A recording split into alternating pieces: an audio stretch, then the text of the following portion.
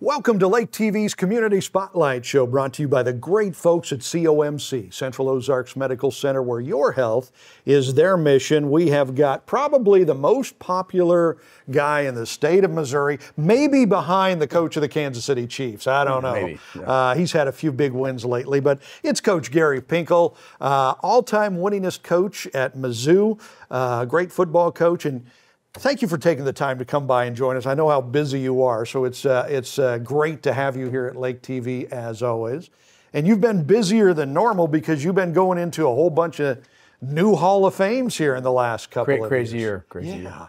Okay, so in addition to all the Hall of Fames you were in before, you go into the College Football Hall of Fame in 22, and then the Cotton Bowl Hall of Fame in 23.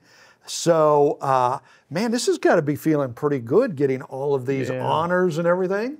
Also at the University of Missouri Hall of Fame, I had to do that. And I had to go back to Toledo. Had to do that. Well, because the Toledo one is tied in with the Missouri for the Hall of Fame. Right. Know? And so they did presentations, they did things at games there. So a lot of things happened in a fast period of time, and it was overwhelming, to be honest with you. Yeah. It was overwhelming. So do you have to come up with a new speech for every Hall of Fame induction and stuff like that? No, I don't do that at all. Just got to tell you what's on my heart. You know, at the end of the day, that's what we do. But it started in January of 22. And what happened was I had a box in front of the door at my house. Okay. Got done working out, saw it when I left, and it's still sitting there, which I don't think my wife would get it. So I got the box, took it in. Missy, owner of LO Profile, I mentioned that too. Yeah. I look at it and say, this is just a football, because people send me footballs and I just sign them, I send them back to them. You do that? Yeah, it's the least I can do for those. And so I thought that's what it is. I opened it up and I kind of looked at it, it looked strange. And it just looked, you could see the ends, and there was a big card in there. And I got a copy of it here because, you know. So this was in with the football? This was in, laying on right on top. But there was an envelope on it. There was you could not see all that's on the football itself. Because it's a great, memorable piece of information for them. Okay, so this is what it goes. Of the 5.54 million who have played and coached college football since 1869, only 1,038 players and only 223 coaches have been inducted into the College Football Hall of Fame. And it said, welcome to the club. And I lost it. I never had a goal to go into this. Wow. You have to win, you have to do a lot of good things to be able to get into it. It was remarkably overwhelming. I run back, my wife's taking a shower, I run back, I run right in the shower. She goes, she thought something bad happened initially, because she goes, what's wrong? Because I had tears in my eyes and everything. And I said, read this. I want her to read it. In the shower. Just tell me what's going on here. And so she read it, and then she screams. And so it's like, you know, if you're coaching, it's like the greatest honor you can ever have. Yeah. And it's representative of a lot of different things. We'll talk about later about that. A lot of different people have a lot to do with this. Wow, I'm tearing up just hearing the story, man. Yeah. That is absolutely. Now, are you an emotional guy? Do you get emotional very easily? Yeah, I think so. I think in personal things, you know, like my players and my family and stuff like that. You know, this was just, and by the way, what happened, that was in January, December 6th is when the presentation was. Right. In Las Vegas. And we had a bunch of things going on, and I went to the University of Missouri Hall of Fame that year, and just a lot of things that were going on, and it was, but I'll tell you, it was one of the greatest things ever, and Missy and I'll try to go to it every year now. Yeah.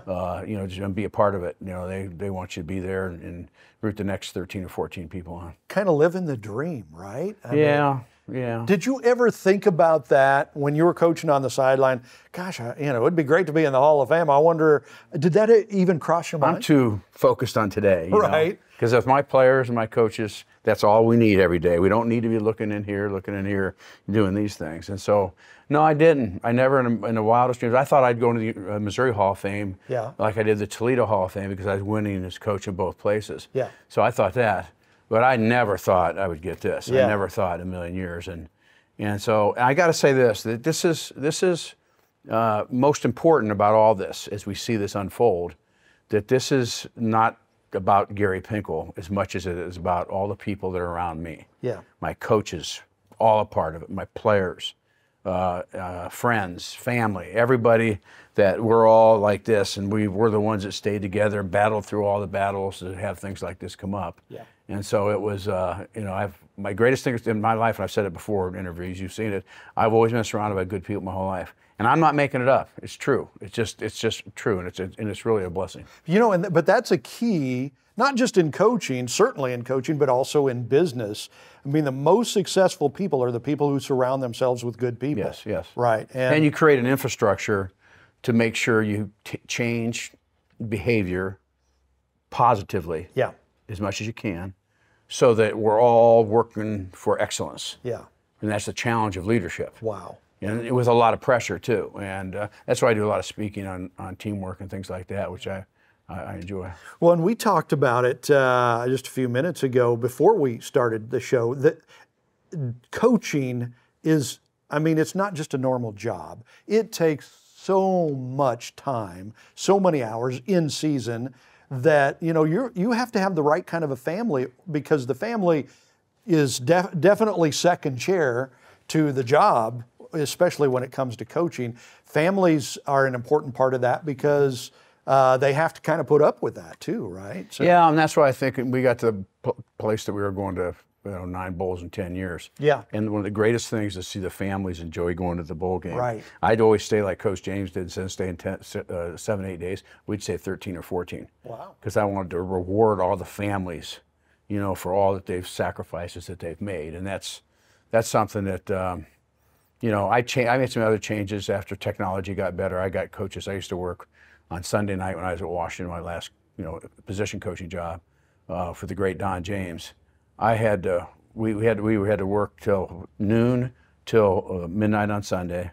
We went from 7 in the morning till 10 o'clock on Tuesday and Wednesday. And I didn't see my kids say goodnight to them. And there's nothing wrong with it. That's just our business. That's part of the job. But I've changed that a little bit. I got my guys home at 7 o'clock. Wow. Because technology is so much better. Right. We have things in our hands that we can do by pressing buttons. And right. When Nick Saban and I were graduate assistant at Kent State, we had to do all this stuff with handwritten and little typewriters and doing in all the that office. Stuff. So we always talk about how these coaches now got it made. Man, just press buttons and all these stats come up and everything else. And yes, he did just name drop Nick Saban. You guys. Yeah, we were captains. We were in captains together. He's a year older than me. We went to school at the University of Kent State University. Yeah. And only championship in the history of the university. And a guy named Don James. And Don James, had a huge impact on him. He talks about it all the time, and certainly for me, without question. No doubt. He's been very fortunate. All right, so we're talking with Coach Gary Pinkel, college football Hall of Famer. He's about 10 different Hall of Fames now or more. So we'll keep talking with Coach Pinkel here on the Spotlight Show right after this. At COMC, your health is our mission. Central Ozarks Medical Center offers pediatrics at 2 lake locations and 3 OBGYNs at the Osage Beach Clinic, offering same-day appointments. At COMC, our doors are open to everyone, whether you live at the lake or just here visiting. COMC for the best medical, dental, and behavioral health care. Get more info on how COMC can help you at centralozarks.org. COMC, where your health is our mission. If it's happening at the lake, it's happening on Lake TV. From the polar plunge to festivals, parades, aquapalooza, and boat shows, Lake TV has it all. Even the granddaddy of them all, the shootouts. If you're looking for places to party, things to do, or even a new home to move into, you've gotta love Lake TV. Welcome back to Lake TV's Community Spotlight Show, brought to you by the great folks at COMC. We're talking with Coach Gary Pinkel, College Football Hall of Famer. He's in about a dozen Hall of Fames now. Several of them in the last couple of years, including the College Football Hall of Fame and the Cotton Bowl Hall of Fame and the Mizzou Hall of Fame. The Cotton Bowl. So you were talking earlier, you went to like 9 bowls in 10 years, I think, something like that. Yeah. So you're inducted into the Cotton Bowl Hall of Fame. You played in 2 Cotton Bowls. I think you won them both. Yeah, we started 2007 was our first one, and that's that 2007 group of guys that did. It's a big game in Kansas City when we beat Kansas. Yeah, at I the remember stadium that, there yeah. where Mark Wade, and so we went to the Cotton Bowl in that game, and Tony Temple has still the record for the Cotton Bowl, 237 yards or something. It's ridiculous. He still has it. Right. And that was a huge win for us. And so the Cotton Bowl, it was one of the great bowls in all of college football. Yeah. And so it was great for our football program.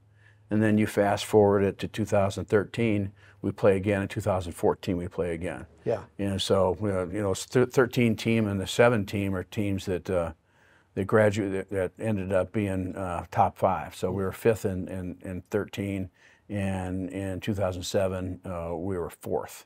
Then you beat Arkansas and Oklahoma State in those 2 games. Big games. And great programs. Yes. I mean, these were legitimate wins. Was that at the old Cotton Bowl or the new Cowboys? Well, the neat thing about it, the first one was the old, yeah. and the second one we stepped up a little bit. So. And it's amazing how that stadium is so. I think it's AT&T Stadium, that they call it. Jerry World. And it's just amazing. And so they did it. They invited us down. And they invited myself. The Mannings were there, which I've met them at other places. And so that was neat to have those guys around there too. But it was really a great honor to be a part of it. And Tony Temple actually came in. I saw and that. We were both in. Yeah. Because I don't know if it'll ever be broken, his record. So. Yeah. It's a great business as long as you win. So yeah, the losing is the hard part. Yeah, that's for sure. So that Jerry World, the AT&T Stadium, it looks like a spaceship. It looks like it could just take off at any moment. Oh, it's amazing, and how the different bowls put on different things to help families and help all the players. And that's talking earlier conversation about how we're gone so much. Yeah. That's the reward. To stay there 13 days. Okay, we have to plan ourselves so we're ready to play that game, and that's just they're 2 great historic bowl games, and I'm a part of it. I can go to any one of those games. We'll bring you down, coach, and anytime. Right. That kind of thing. It's good to be you. When you're in, you're in. So. Do you remember any of the bowl games? We're down to the last couple minutes already, but. Any of the bowl games that stick out as maybe your favorite bowl game from over the years, or anything, or do they all kind of run together? Oh, I think it's hard to pick favorites in my business. Thank heavens. No, our first 4 years were brutal. I mean, and we finally got to our 4th game, and then we lost our bowl game, and I think it was in Louisiana. And so you go back and you kind of just keep working to make things better, and so on and so forth. But the importance of winning those stamp your program and what it'll be someday. And fortunately for us, it's huge. Yeah, we'll talk about it in another show. But after coaching, you started out a foundation called GP Made Foundation. GP Made Foundation, where you help out kids in need in the state of Missouri. And I mean, huge numbers here. $350,000 to organizations that battle cancer and disabilities and overcoming poverty. More for scholarships. I think that's even more. That's like 62 scholarships, I believe. Yeah, up to about $500,000. Yeah. I mean, it's just a huge organization, and you're helping so many kids. So you're using your coaching fame, your coaching success to do good here. That's got to feel good too. Yeah, well, there's no question about that. I was just 2 months after I retired. She looked at me one morning. I was having coffee. She goes, "You okay?" I said, "Fine." She goes, "Well, what's wrong?" I said, "I miss my players." And I'm going to tell you one thing. My players would say, "Well, Coach, the way you treated us sometimes, I don't think, we don't miss you at all." So at the end of the day, but I missed them because when you came in our program, and any one of them will tell you this because it's the truth, it wasn't about just winning. You have to win to keep your job. I have a responsibility as I go on every one of those kids' home with their parents, to go in their house, see how they're brought up and things like that. I have the responsibility to make sure that these guys grow as young men, how you treat women, how you be kind to people. Yeah. How, I can go on and on with all those things, and that's something that we really did in our organization. Oh, no doubt about it. Look up GP Made Foundation. It's awesome. Coach Pinkel, thank you so much. We'll do more shows with Coach Gary Pinkel to learn more about him and what GP Made is up to and all of that good stuff. Thank you, sir. Appreciate it. Thank you. And thank you for joining us for Lake TV's Community Spotlight Show.